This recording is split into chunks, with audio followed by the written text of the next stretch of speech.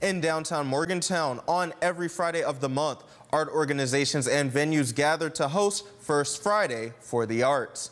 Andrew White Guitars, the Monongalia Art Center, the Co-op, the Morgantown Art Bar, the Morgantown Art Party, and the Morgantown History Museum are participating locations hosting different exhibitions this month.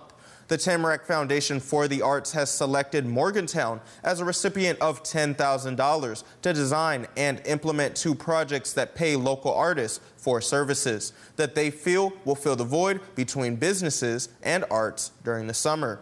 These foundations bridge the gap between these communities and between artists and businesses and organizations. And so you have all these different people kind of disconnected, and now you have a foundation in the middle that's building these bridges and making everyone one whole community together.